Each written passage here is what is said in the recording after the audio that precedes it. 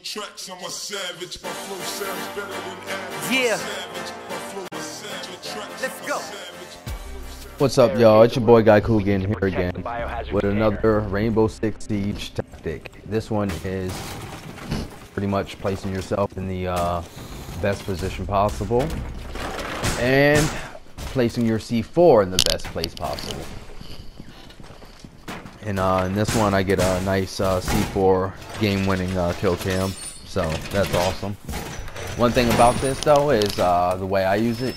You know, I step away from it. I don't try to stay right under my C4. So you really want to have a good headset or earbuds or whatever, so you can listen for their footsteps and know.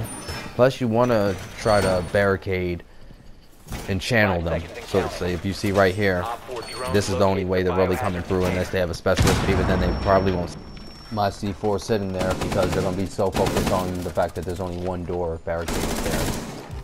So now we're going to help guard the rest of this room while listening, being in ears range of our C4, so we know when someone's walking through there, like right now. And then we're getting gunshots. So, got him! So that's one effective way of using the C4. Just leaving it within hearing range in blind spots. This way you can protect yourself around corners and whatnot. And with that, I hope you liked the video. Make sure you sub if you haven't already subbed.